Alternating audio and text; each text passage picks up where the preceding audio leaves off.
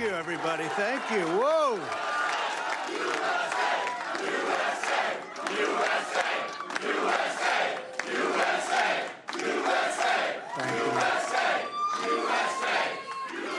Well, I want to thank everybody. This is a fantastic state.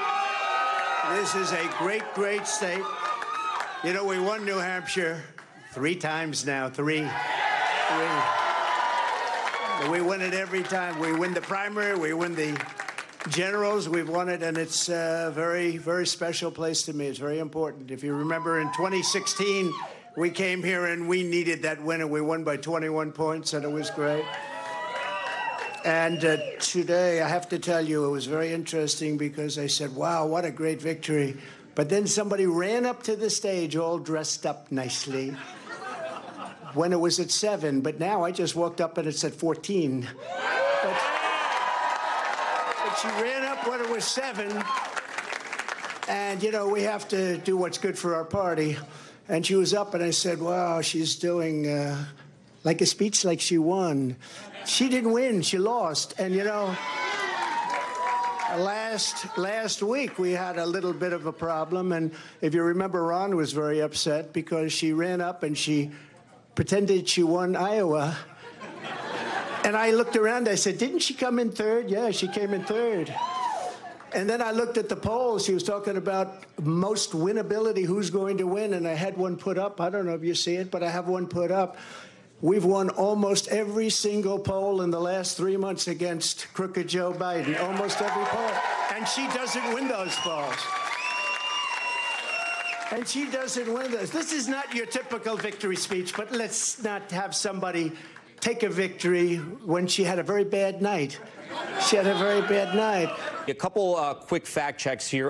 The former president said that he's won every single New Hampshire election he's been in, which is not true, including general elections. He also said Nikki Haley doesn't beat Joe Biden in the polls. That is also not true. Nikki Haley has beaten the president in several polls. I want to go to Tara right now. Tara, you know, Vivek was just talking about the ugly side of politics. We were having a conversation talking about the viciousness and how bad it'll get. When will it start?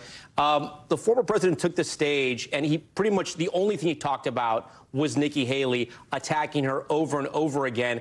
And I got to tell you, what stood out to me is Senator Tim Scott in the background, an elected senator from the state of South Carolina who was appointed by Nikki Haley, sort of just smiling and going along with this.